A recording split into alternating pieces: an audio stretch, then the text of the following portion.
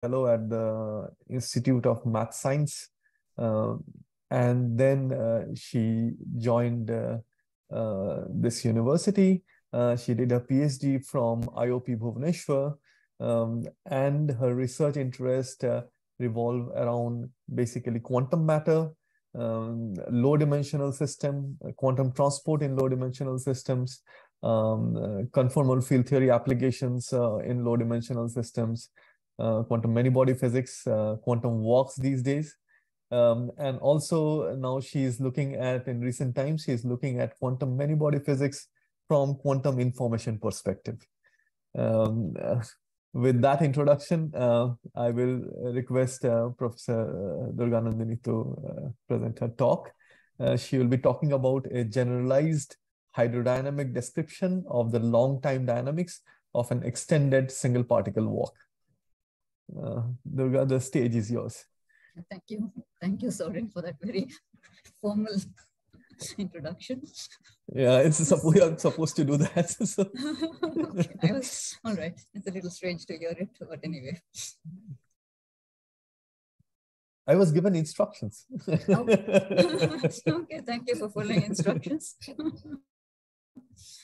All right.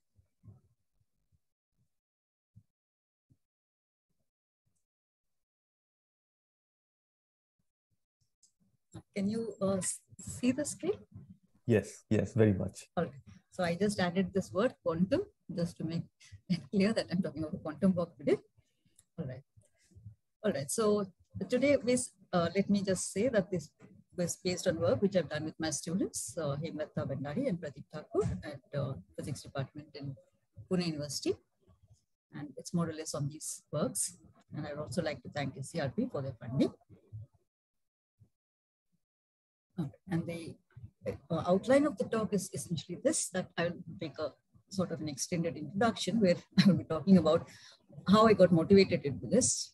As Soren said, that my interest was actually in low-dimensional correlated systems. So I was interested in spin chain systems, but spin chain systems can be mapped into tight binding Hamiltonian systems, and tight binding Hamiltonian systems can be mapped to quantum walk problems. At least I'll very briefly indicate how it's done.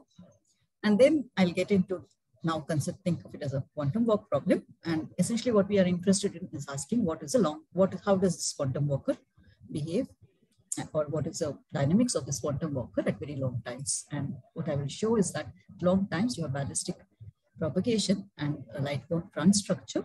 Then I'll also show that there is universal features in the long time dynamics. So away from the fronts, you have an Euler type hydrodynamic description. And if you're very close to the front, I'll show that you have universal multicritical subdiffusive scaling, which leads to very interesting connections with other kinds of models, especially the multicritical random matrix models, the Gaussian unitary ensemble of multicritical random matrix models. And finally, I'll come. So let me begin. So the random walk problem I found out is actually more than 100 years old. So it started with Pearson, who posed this problem. He said he actually wanted to talk of a walker who takes a few steps and then goes in another direction. So it was not really a one-dimensional walk. It's a 3D walk. So she takes a few steps, then again goes at some angle, which is also chosen randomly, and then again makes some number of steps, and then asks what happens to this walker after a long time. Okay, so in this 100 years, of course, a lot has been done on this classical walk problem. And essentially, the classical walk is simply a random process, which is described by a path. And it consists of a succession of random steps on a network. And here you define the walker, or you describe the walker by definite states. For example, here, these are the definite positions of the walker. And the randomness arises in how you make the transition from this position to this. So essentially, and that randomness is attributed to the stochastic nature of whichever process you want to describe through this random walk problem. And of course, the classic example is the so-called classical drunkard's walk. So basically, the drunkard starts, say, at this position, the origin, say, which I put in here. And then she has to decide whether she has to go to the right or to the left. And then you toss a coin, which will be, so if the probability of coin, if it's an unbiased coin, then if suppose you get a head, so that means your P is half, then you go to the right, otherwise you go to the left. And then you ask, what is the probability the walker is at position x equal to m after some capital number of n steps. And then, of course, one gets the well-known binomial distribution.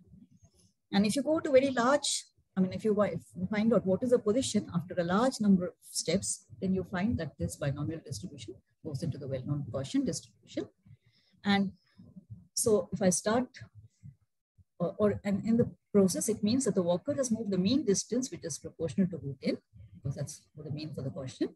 And the spread of the walker, or the distance over which the particle has walked, or which is moved, is root n, or delta x square is sort of. So essentially, it means that the walker propagates diffusively. And this is the Gaussian distribution for different steps. So you can see that the walker is basically diffusing across the lattice. Now let's ask what happens in the, before I ask that. So this is, of course, a typical way we would describe Brownian motion or random motion of molecules in a medium and so on. And as I said, classical random walks have been used in a very diverse variety of physical systems and phenomena to describe stochastic processes. And they've also played an important role in modeling and development of stochastic algorithm design. But now we come to the quantum work. So this idea was proposed by Arnaud, Davidovich, and Zaguri in 1993. So it's really strange. It took 90 years for them to think of a quantum walk. So obviously, it is simply that you replace the classical particle by a quantum particle on the network. So once you do that, then the walker is described by a quantum mechanical wave function. And once I have this quantum mechanical wave function to describe my particle, it means that I already have randomness present, because you know that the wave function is having a probabilistic interpretation. Then we have linear superposition of states, tensor products of states, collapse of wave functions. So even although we don't have any randomness in the system, just the quantum mechanical notions lead to randomness. And of course, you can always introduce additional randomness through stochastic processes. So again, if you look at what is the counterpart, the quantum counterpart of the classical drunkard's walk, then it is this, where you now have a quantum coin. And suppose I choose this quantum coin to be, say, a two-dimensional one. So it acts now on a Hilbert space, and it can be either, say, like this, what I would call as up, or say in this state. And given some initial state, so now the initial state is a tensor product of your position state, which is now a ket in the Hilbert space, in the quantum Hilbert space, times the state of the coin. And the next step will be then defined by a shift operator, which will act on both the position part as well as on the coin. And so you will get something which is a superposition like this. And if you look at what happens, okay, and once you know the wave function, of course, one knows the probability because it's mod size square. So you can ask now, what is the probability of finding the particle at some position x after some n number of steps? So you'll find that the probability will be then the sum of the probabilities of this. Actually should be this up and down. And you'll find that it will be a sum of these quantities. So, to describe how it differs from the classical walk, I'll show this cartoon.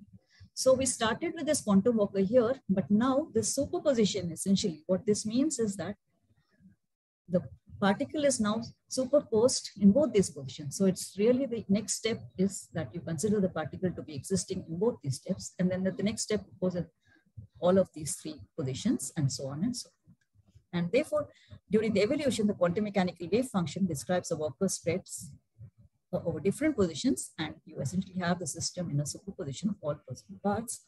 So you can get quantum interference effects, coherence effects, and that leads to a very different final probability distribution from the classical walk. And for example, so the classical walk, you had this kind of a Gaussian profile. And if you look at the quantum drunkard's walk, you will find that you have this very different kind of a profile. So you have this kind of a front behavior. And also you can see that the spread is much, much larger compared to the classical walk. In fact, what we'll see later is that this spread will be linear. Whereas this classical walk, the spread was of root times n. Here it will be the order of n. So what this will also indicate is that while the long-term dynamics for the classical walker's motion is diffusive, the quantum particle's motion is ballistic. And why are we interested in even studying quantum walk problems? So firstly, of course, if you do this kind of theory, you can understand various quantum mechanical concepts like wave-particle duality, coherence, decoherence, and so on.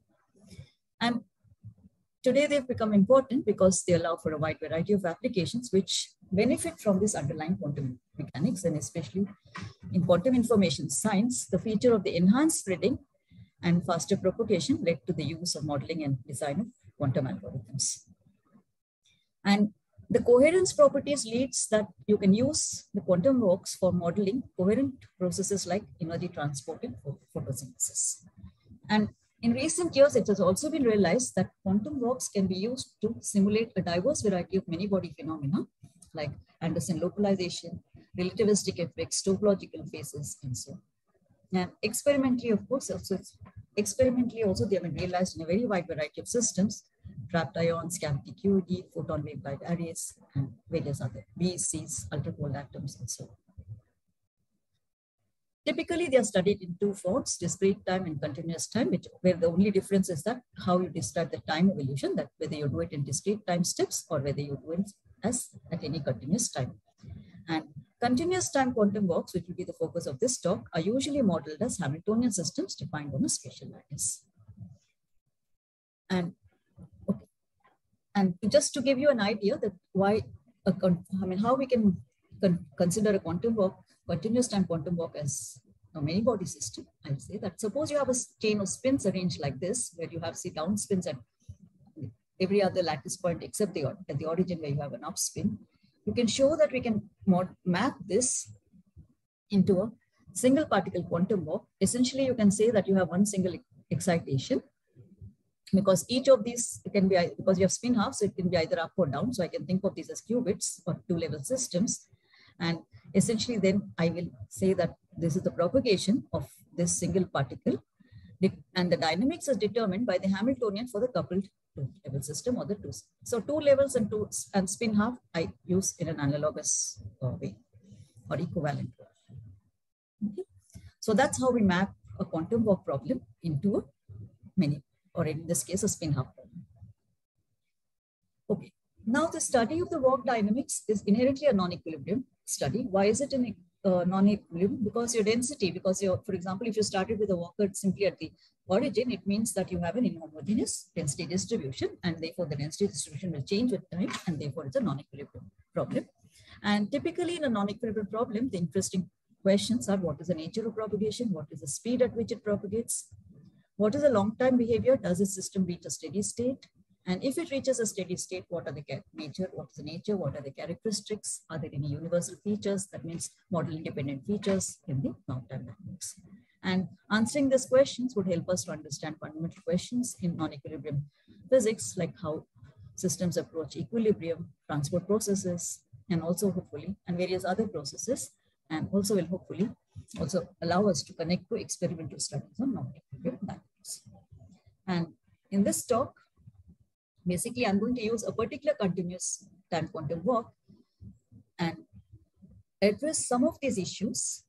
And the particular one which I'm going to use is a spin chain system. And I will just give a very brief motivation about why I want this particular spin chain system. So we were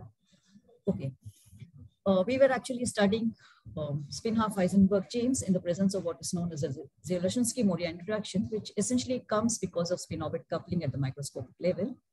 And this term, the Sm cross Sm term, was interpreted by Katsura, Balatsky, and Nagosa as an electric polarization to explain the observed ferroelectricity in some non-collinear magnetic perovskites.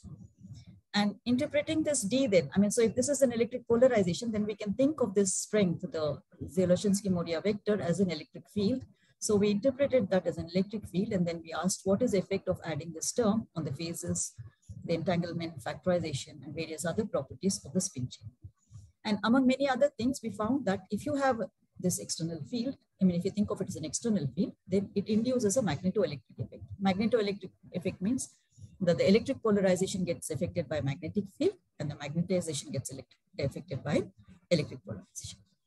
But then this is an induced one because of the presence of the external field. So we asked the question, can you have spontaneous magnetoelectric? And okay, we came across this model by Suzuki, who introduced these in 1971. So you have this usual Heisenberg spin half chain, but now you have these extra terms where you have multi-spin interactions. You have 3 spin interactions, and they are of this particular form. And although this Suzuki introduced this in the context of integrable models, later people found that this model has very interesting phase diagrams. And in particular, it shows a non-trivial magnetoelectric effect. Okay. And recently what we showed is that if you take both of these into account, the A and the B terms, then we get a non-trivial orbital antiferroelectricity and a higher dimensional magnetoelectric effect. And that's because you find that even though it's a 1D problem, we get some kind of circulating spin currents. There's a chiral vector phase with circulating spin currents. All right. So then that led us to ask the question, okay, among some other problems which I was studying, that we know that, well, solving this, we know that by using what is called as a Jordan-Wigner fermionization, we can convert the spin Hamiltonian into a fermion Hamiltonian, where these are C's and C daggers are fermion annihilation and creation operators. And this GR and e to the power of I phi r. So this is now, because motivated by this extended or multi-spin interactions, we considered now a spin chain with, say, a finite range of interactions.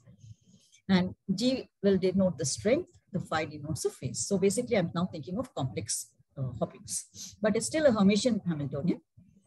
And further, if you write this in the first quantized form, you will find that the position space wave function satisfies this equation of motion. So basically, then I have this model that now I have a Walker or a particle which can hop, say, up to maximum number of m sites. And the probability or the strength for its hopping is given by this GR, and the phase is given by phi. So then we can ask the question now, given some initial state, what is the nature of the particle's propagation? At long times, is it diffusive? Is it ballistic? What is the spread? What are the uncertainty fluctuations? And how does, in this particular case, we can also ask, how does the propagation depend on the competing hopping strengths and the phases? So the main thing is then to solve that equation of motion, which means you must get the wave function, because we know in quantum mechanics, if I have the wave function, then I know everything about the system. So basically compute the time involved wave function. One way will be, or the best way to do, because we have a lattice equation, so can do a Fourier transform and get it into this form. And in the long time limit, this sum will become an integral. So then so one way would be that, okay, just integrated numerically. But we also can, we have also done an analytic calculation for, in general, for any arbitrary range, we cannot given, because the psi of qt, here you have this omega q, so you have this sum of these cos functions, so we cannot integrate this exactly. So we have, but we can still do an analytic evaluation of the integral using what is known as a stationary phase approximation. And the results which I will be showing will be using both of these. So let's take the simplest case where I allow my particle just to go to the next step. There's no other extension. Then we can solve the problem exactly, because your omega will be simply cos q. You will get the answer for the wave function in terms of Bessel functions. Then you get the probability density as mod of the Bessel functions. And then if you plot this, you will simply get a picture like this. This is at some time t equal to 50 now. So what you can see from this profile, the local probability density profile, is that there is this kind of sharp fronts which are bounding the propagation. And then within the front region, you find you have oscillatory behavior, and outside of the front region, you have exponentially decay. And if you do this for different times, you will find that typically the spread is given by approximately p times t, where p max is the maximum velocity which you can get. I'll just talk about the. But the main point is that the spread is linear in time. And I'm showing you this. This is an experimental realization of a quantum walk in a photon waveguide or in a waveguide lattice by injecting photons. So they injected light here, and then this light or the photon propagates, and you can see that, okay, I'll show this, or this is actually the propagation. You can see this kind of front propagation. I'll come back to this again. So now we can ask the question that what happens if I extend the hopping, that is if I allow it to go to more than one nearest neighbor side. I take the simplest extension that I allow the particle to hop also to the next nearest neighbor side. So this was when there was no just nearest neighbor. And now what I've shown on the right side is the densities as a function of time. So you can really see that as the particle propagates, it's really a causal propagation. And this you can see is very much similar to what is shown here. But now if I have these three are for the case when you have, there's only real hopping strength, and we are only considering next nearest neighbor and next nearest neighbor. You can see that there's a distortion of the thing as a function of the nearest neighbor coupling strengths. So as I increase the nearest neighbor strength, I still have causal propagation, but you can see some nice internal structures. So for example, at a particular strength, G equal to 1/4, you get suddenly another internal sharp front. And then if I increase further, now you find that there are 2 other internal fronts. So we do have causal propagation, but there is still some structures which appear as a function of the cooperating or hopping strength. So this is what I've shown you. And so essentially it means that the number of cones you have, so I'm going to say that this is also like some kind of an internal cone, will depend upon the strength of the next nearest strength. So now if I introduce also a complex phase, so this we have done for phi equal to pi by 2, and I'm still starting with an unbiased state. So I've localized my particle, initial state is unbiased. I started with a particle at just the origin, but now you see that immediately once I introduce complex hopping, I get an asymmetric propagation. Although I still get causal propagation, but the causal propagation is asymmetric. And again, as I increase the strength of my, here again, I'm taking the simplest extension. As we increase the strength of the couplings, you'll find that there's a particular strength. This actually is the strength at which you'll find that there's a sudden change which will happen. And beyond this strength, you'll find that now new causal structures appears. But in this case, what you will see is that, so this causal structure is different from this causal structure. Here we are symmetrically cones, 2 nested cones, but in this case we have 2 cones, but these are actually overlapping cones. The left fronts for both of them are they fall on each other.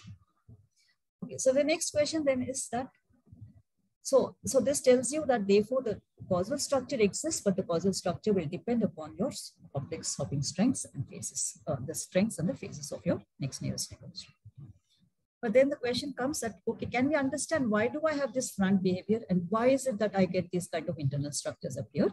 So for that, it's useful to do the analytics calculations. So then we use the stationary phase approximation. So essentially you evaluate this Fourier integral by going to the stationary point solutions, which essentially says that the derivative of this phase must be 0. And given that the phase is given in this form, n by 2q minus omega q, it simply says that the solutions are n by t must be equal to v of q n star.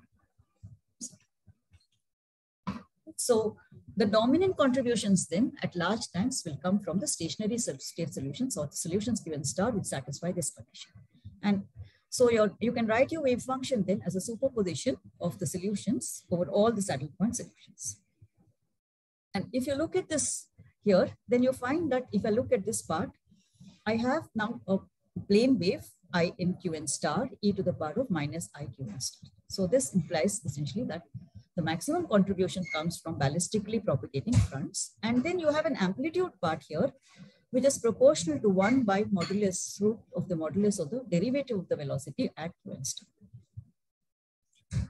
So the stationary phase approximation tells us that you have ballistic propagation of left and right moving fronts because velocities can be plus or minus.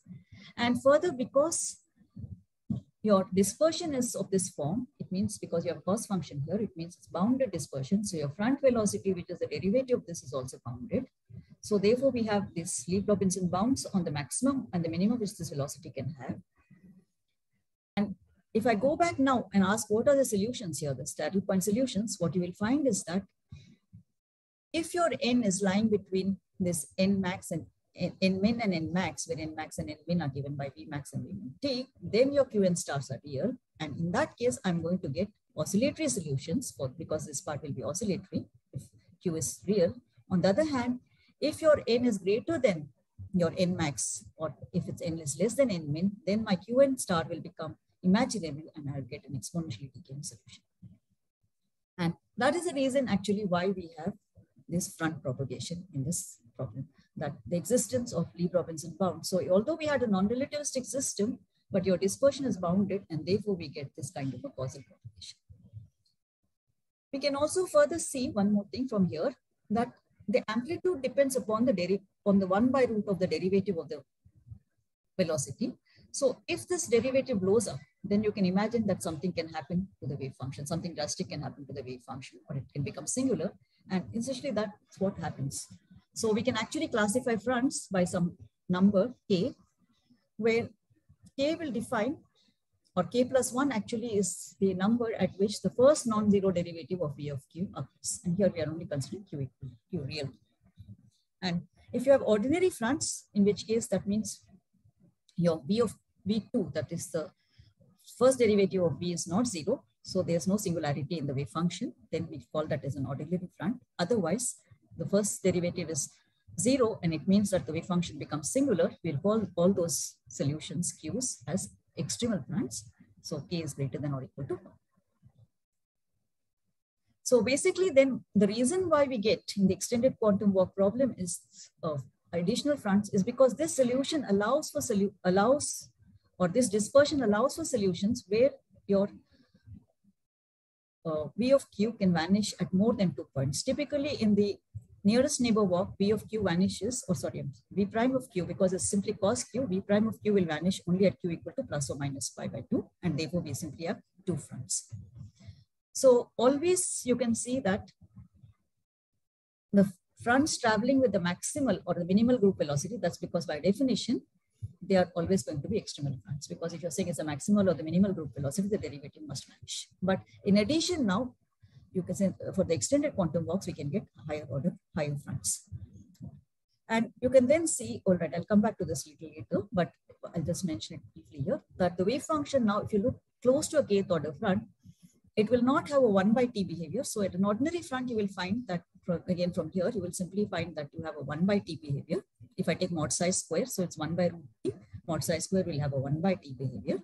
But if I look close to a front, I will have this 1 by t to the power of 1 by t plus 2. So if k is not the ordinary front, I will get a subdiffusive behavior for the wave function or for the probability density.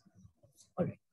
So essentially then from this local probability density profiles for an extended walk with nearest neighbor and nearest neighbor hopping, what we find is that you have causal propagation, and the number of light cones will depend upon the next nearest neighbor hopping strength as well as the phase. And even though I also should mention that even though we started here with an initially unbiased state, we get still a biased propagation.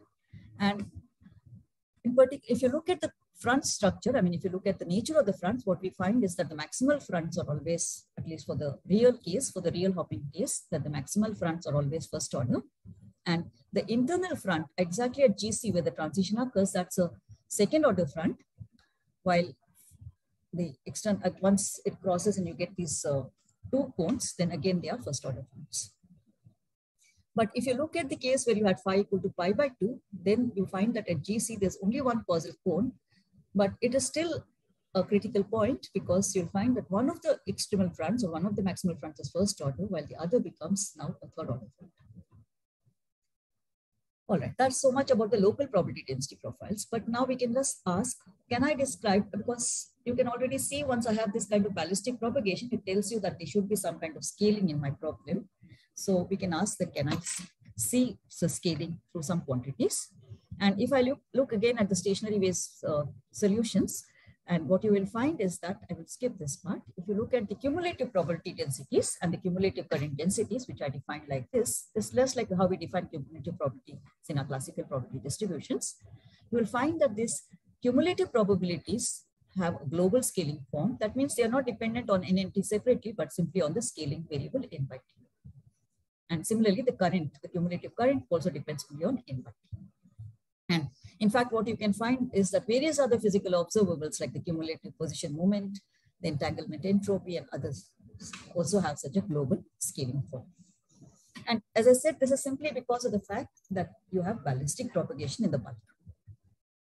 Okay, and in fact, if you take again the nearest neighbor form, you can get a very simple global scaling form for the cumulative probability distribution. And it's simply given by this, that if you're inside the allowed region, it has this sine inverse of n by V is the same as V max of n by t up to a constant. And here I plotted this. So you see that it has this kind of a flat profile outside of the, so the cumulative probability, if you look, it has a flat profile outside of the causal cone, and then it has this sine inverse form inside the causal cone. And similarly, I can also find the cumulative current density, which again will show a flat profile outside the cone, and it has this kind of a semicircular distribution inside. And I should just mention here that this cumulative, these profiles are exactly like the magnetization profiles obtained from the time evolution of an initial domain world state for the spin-half Heisenberg XX chain. And this is for the current density or the current transported. And it's not a surprise because you can actually map the problem into the XX chain with the domain. Okay. Now you can again go back to this extended walk problem and ask, well, how do these profiles look for the CPD? So in this case, we don't get closed forms, but we can actually get the forms by solving the saddle point solutions numeric or graphically by using this QV curves, because essentially you see the stationary point solutions was V of Q equal to N by T. So I have to just invert them. So from that, I can get the densities. And then again, you can see that, okay, here actually we have compared both our theoretical scaling curves obtained from saddle point with the numerical things. And you can see that the phi's are just functions of N by T. So they are scaled.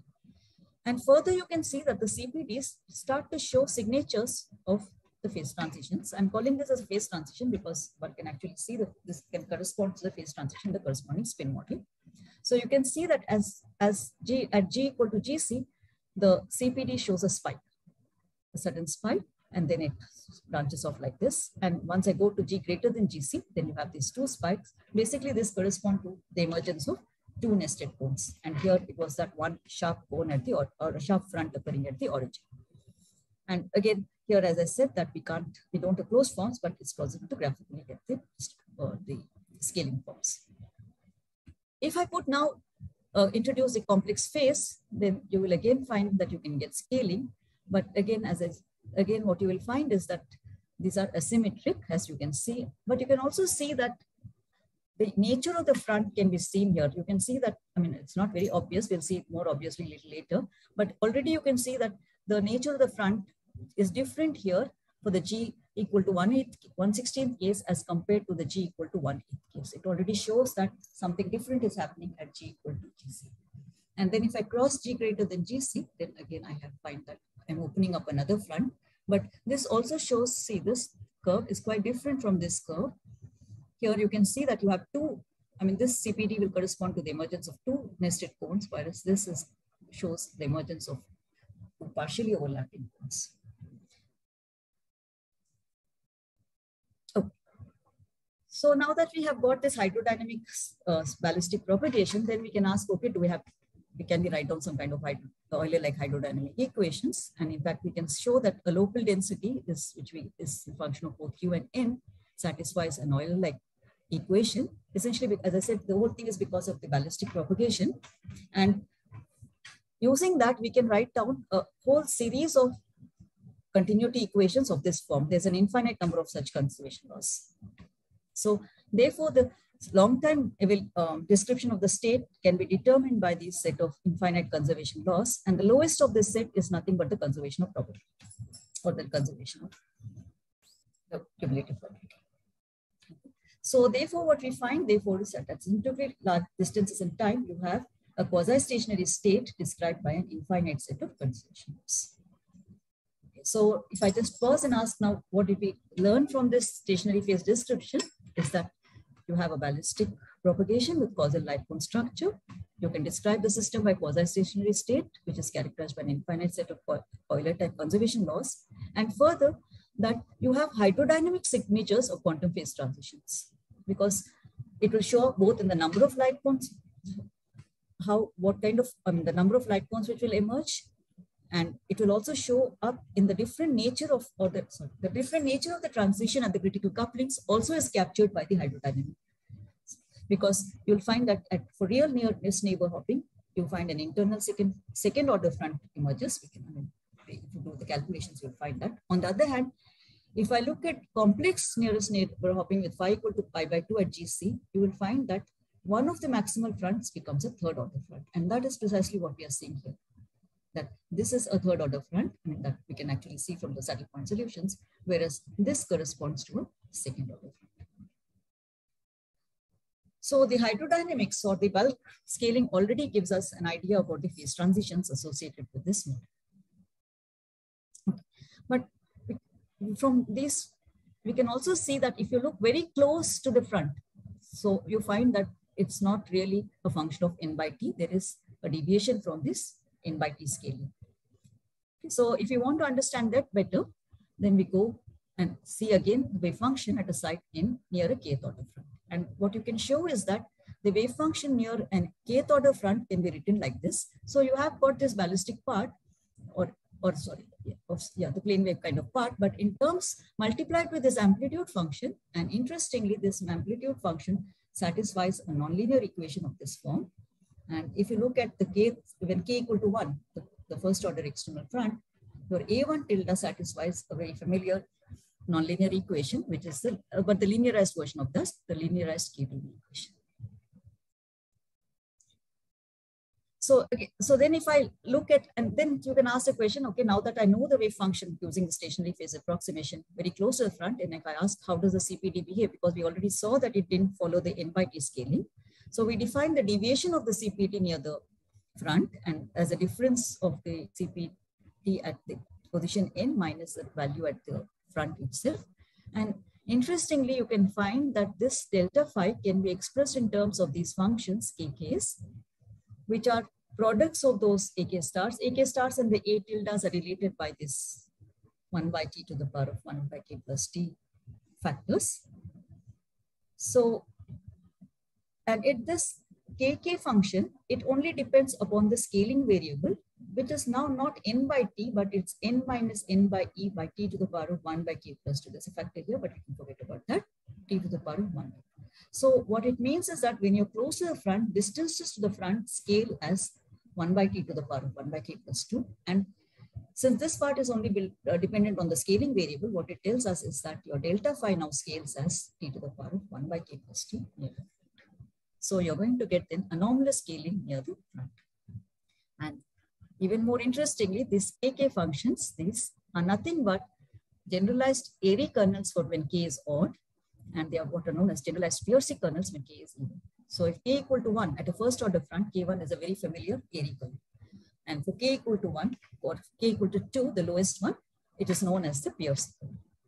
And from the asymptotics of these kernels, and or equivalently from those A's, we can actually then find out what is the scaling behavior of the scaled CPT or the deviation of the CPT. So I've taken t to the power of 1 by k plus t times delta phi. And what you will find is then that the scaled CPT will go as mod xi to the power of 1 by k plus 1 for k odd up to a factor of minus 1 by pi. And same the factor for the even part, but only thing is that you have an additional 2 factor. So to summarize, it says that the scale CPT is proportional or scales with an exponent of 1 by k plus 1 for both odd and even. And further, it also says that because this kappa k actually will depend upon the details of the coupling, but since the scaling exponent is only dependent on the order, it means that it's universal. It doesn't depend really on what g is or what phi is. And here I've demonstrated the universality at a first order front. So this is for g equal to 0, because we are the maximal front wave first order. So you can see that this goes as I to the power of half. And all of these actually go as I to the power of half, but I've shown them differently, but they all actually map onto each other. So it means that it doesn't depend upon what value it is. It's just that the fact that it's a first order front which matters. And now since we also had second order front and third order front in our problem, we can ask that does that follow this expected value that this should go as 1/3 for a second order front. The scale CPT must scale like this, while for a third order front, it should go as 1/4. And again, one finds exactly that kind of behavior. And again, I should mention that this is at large size. So we find very good matching with our theoretical stationary result and the numerical calculations. This is of course up to somebody constant. But you can also see that here from the third order front, there is some kind of an internal structure here, which we can see. On the other hand, we don't see an internal structure here. Again, the first order front showed some internal structure. So you can ask, okay, can we probe that internal structure further? And we can again go back and find out what is the CPT in terms of those A's. So the scale CPT can be written in terms of those generalized Airy functions, because this happens only for odd order fronts. So they are the generalized Airy functions. And you can see that if your AK, the first and the second derivative of delta phi will vanish at the real zeros of the AK functions. And so the real zeros of the AK functions will correspond to stationary inflection points of delta phi, and that leads to a state case behavior near the points. And again, because you've described everything in terms of this scaling variable, it means that the this scaling structure as well as the area under the steps must remain a universal unit constant. And I've shown this only for the first order, but we actually also have this for the third order, that this area. So we calculated this numerically, and you can see that the area under the steps, whether you're G equal to 0, 1/8, 1/4, as long as it's a first order front, the step, the area under the steps is more or less 1. This numerically at some times 5,000 and 10,000. So we have this universal internal staircase structure near an ordered front. But then we also ask the question that why is it that I didn't get an internal staircase structure near a second order front? Okay. So if you look at what the CPD or the deviation of the CPD near a second order front, it's given by this function where this I is this integral. This is A2 actually, your C function. And our conjecture is that the reason we don't get a staircase structure is because that this function does not have any real zero. I should write here real zeros. And because it does not have real zeros, therefore we don't get a staircase structure. And we also ask the question that does this then indicate localization? And to find this out, because we've got the second order front at the transition G equal to GC in our real extended nearest neighbor work. So to find out whether it's really a localization or not, we computed some localization measures here, like the Shannon entropy, the inverse participation ratio, and the return probability. So the return probability is simply mod psi 0 square. What is the probability that the particle just stays there? And as you can see that there is really a sharp spike here at G equal to GC. So as you go to, and this sharp spike becomes big, well, it's small, it falls off because amplitudes fall off, but still it remains sharp. And similarly, the inverse participation ratio also shows the spike, and the Shannon entropy shows a dip. So it kind of seems to suggest that there is a localization which is happening at G equal to GC. And okay, so far I just concentrated on what happens inside the causal structure, but interestingly, you will find that there's also structure outside the causal structure. And that's also quite interesting. That if I look at Xi now outside the causal cone, but we are very close to the front region, then you can find that here I'm not taking the CPD, I'm actually writing the phi itself, the scaled phi. You will find that it can be actually written as, or it turns out that it is the derivative of what is called as a Fredholm determinant, which is defined in terms of the kernel as determinant of 1 minus this kk. These are operators, I mean, because kk now becomes an operator, these are some projections. And this also has a form here in terms of a function q, where q satisfies the nth, or q is the solutions of the nth member of the Paine-Levé-2 hierarchy of nonlinear differential equations, where n is this k plus 1 by 2, our k is the familiar order. And here it's odd, so it means like k is equal to 1, then q1 will satisfy the Paine-Levé, the first member of the Paine-Levé second order nonlinear differential equation. So therefore, outside the causal cone for the odd order fronts, the CPD, the scale CPD can be written as the derivative of this Fredholm determinant, which is that's what our stationary solutions tell us. And the Fredholm determinant, okay, the kernel K is in terms of the Airy kernels. And it's also well known that this Fredholm determinant F1 is a well-known Tracy-Fredholm distribution for the level spacing distribution at the edge of the spectrum for Gaussian unitary maximum. So essentially what it means is that our scaled CPD is very much related to the Tracy, or the derivative of the Tracy-Fredholm distribution, or we are actually seeing the same universality which is described by the Tracy-Fredholm universality. Now, if you go to k equal to 3, the third order front, then q satisfies the next member of this equation, which is the fourth order differential equation, and its form takes this form. And F3 is then what is called as a generalized Tracy-Fredholm distribution. And if we look at then the CPD now from our calculations, because the asymptotic structures of A3 here, F3 is given in terms of the generalized Airy kernel, Airy function A3, whereas F1 is given in terms of the usual Airy function A1. But one knows that the asymptotic behavior of A3 is quite different from that of A1. So we expect some structure.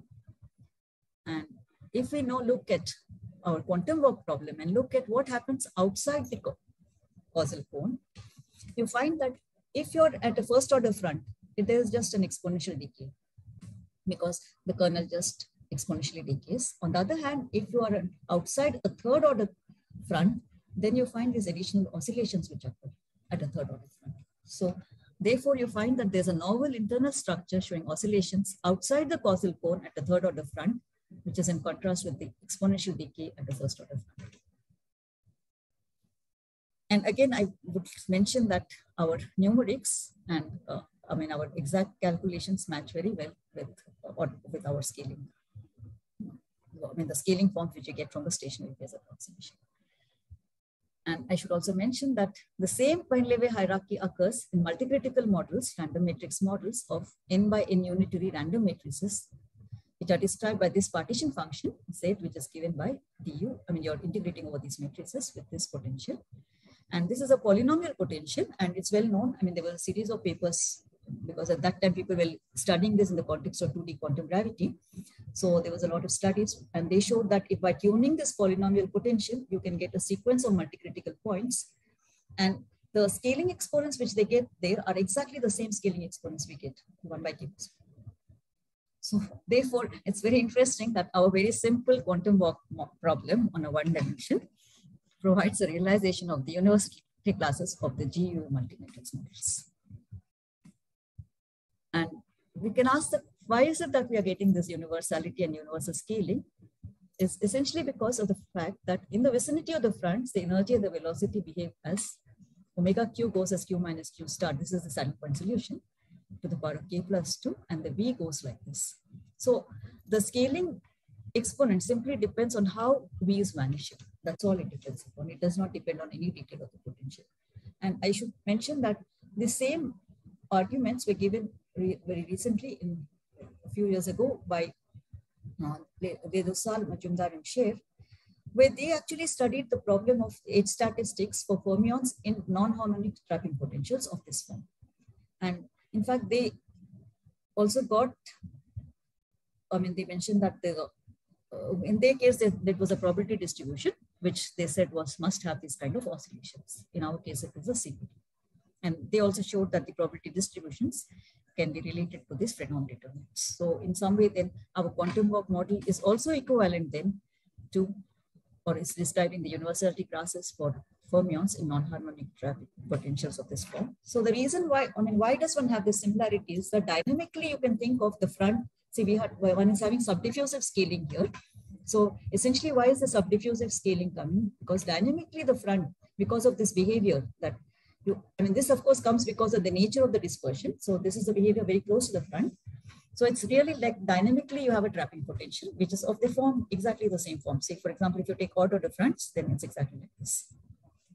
And they also conjectured that for, if you have mod x to the power of n, where n is odd, then in that case, you should find a Pearce kernel, and we exactly get that at our second order front at the transition point.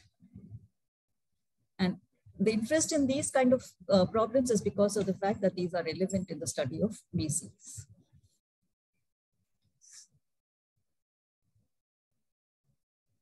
Okay, so to summarize what we did near the fronts is that we find universality, and then you find multicritical front scaling. It's because of the anomalous subdiffusive scaling, and those amplitude functions satisfy higher order generalized hydrodynamic equations like the linearized KTV equation. And we also found a generalized hydrodynamical description for the correlation function in terms of generalized Airy kernels for odd order fronts and generalized Pearce kernels for even order fronts. And we also found its interesting structure near odd order fronts, that you have internal staircase structures, while in fact, we now conjecture that for any even order front, we should not get a local staircase structure. That's what. And I should also mention that one more thing, that here, at least we didn't find any tabulated values for the zeros of A3. For the Airy kernels, one knows the tabulated zeros, but here, in a way, you can say that the quantum walk problem gives us numerical way or an experimental way of finding the zeros of your generalized Airy kernel for A3. Not the kernel, I'm sorry, for the Airy function. Okay, and to finish, I will just conclude that what we've shown is that this very simple one-dimensional walk has a lot of interesting features with it. If I look at the long-time dynamics, firstly, it shows ballistic propagation leading to a causal light cone distribution. And it's also interesting from the point of view of quantum information that you have tunable bias transfer of information, although your initial state was unbiased. So you can tune it through the hopping range and phase.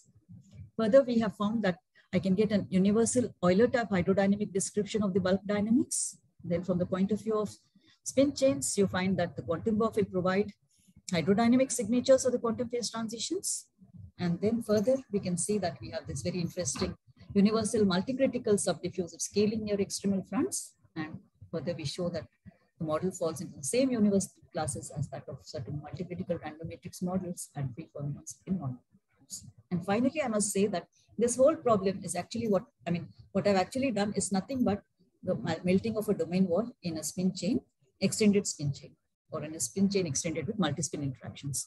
So my CPD, which I got, and the CCDs, essentially what we have got is nothing but the magnetization dynamics of a domain wall in the extended spin chain. So I think that I'll stop here.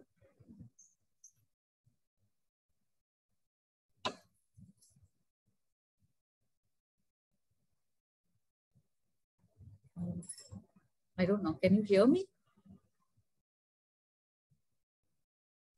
I can hear you. Yeah, we can hear you. We can hear you. Yeah. Okay. So I have concluded my talk.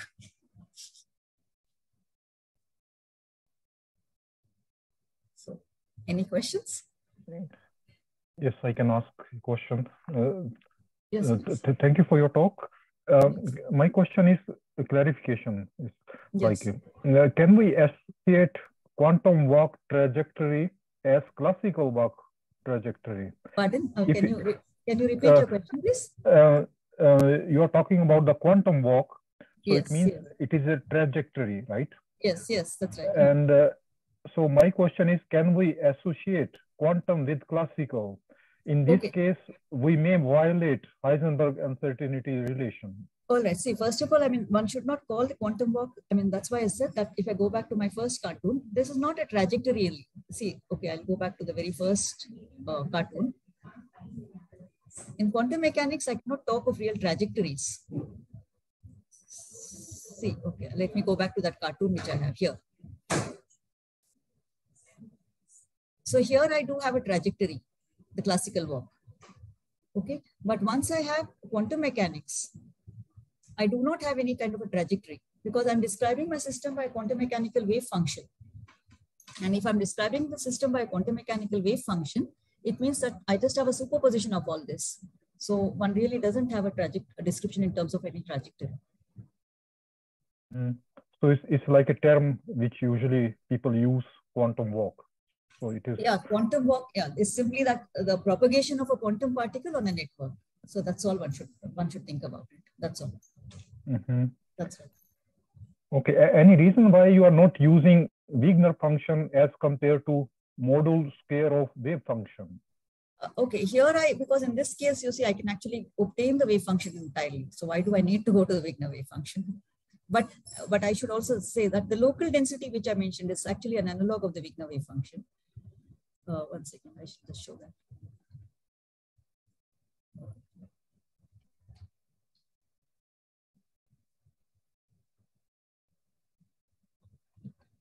This one.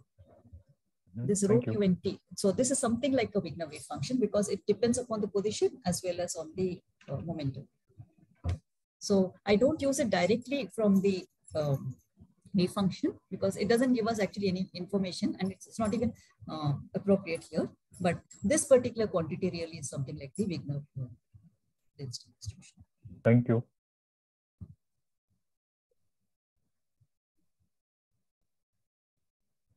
Durga, I have a question. That's in case of NLSE, there is something called this gray soliton. Okay. That was gray soliton, which came out as a in case of Lieb model, it came out as the excitation of the Lieb model, which was realized as a soliton of NLSE. Okay. Similarly, equivalently, are there extended objects here, which would be like soliton equivalent of solitons? See, what I believe is, this is a belief actually, because this is what I would like to understand a little better. See, when I said that there's an internal state structure for the third order fronts or the odd order fronts, which is because of the correspondence of the zeros. So essentially, I believe that and you're getting this some kind of a quantization. So somewhere I feel that this particular one, if I have real zeros, it is like I feel that there are soliton-like solutions then for that, for those amplitude functions. On the other hand, if I don't have any kind of a real zero, then at least, I mean, which I'm conjecturing for the even order, at least for the second order front, definitely we don't have. So then we don't have a soliton solution. So it appears like as if the odd order ones, I mean, this kind of extra structure is coming. I mean, somehow I think it can be correlated to the existence of some soliton kind of solutions. But, you know, that connection, I've not been able to get it. I mean, we are working on that actually to do a little more on that. Okay. Because we got this Freedom determinant. So from there, we want to see whether we can make further conjectures with the Penleve hierarchy. You know, can you show me that equation which you showed, a nonlinear equation? I'm just curious. Just go Which back one? one step further. There was a nonlinear equation which you showed. This one? This one? Yeah, right. Yeah, this one. So this is like more general for any K, but these are linearized equations. These are the linearized equation. So what I believe is that for the odd orders, if you look at the corresponding, I mean, for example, if I look at the corresponding KdV equation for this for the first order, then I know we have a soliton. On the other hand, if I look at the second order version, I think this will become imaginary here, the coefficient. And then in that case, I will not get a soliton solution. So somehow I believe, therefore, that the structures there are somewhere telling you about the existence of the soliton structures in the corresponding nonlinear equations. Yeah. Very, very nice, very profound. Thanks. Yeah. Any more questions? See, Saurin has requested me to hang on here because he had just gone to some physics department for some immediate call. I see. So if there are no more questions, let's thank Durga. Very, very nice talk. Thank you, Durga. See you again. Thank you then. Okay, bye. So over to the organizers. Do you have any more announcement? Yeah, yes, sir. So this concludes the morning session, and we thank the speakers for their time. And we would like to announce a special industry academia meet from 3 p.m. today, where a lot of speakers from different industries working in quantum field will be talking about what is going on in industry field related to quantum information, quantum technology. So do tune in at 3 p.m. Yeah. So thank you all for joining.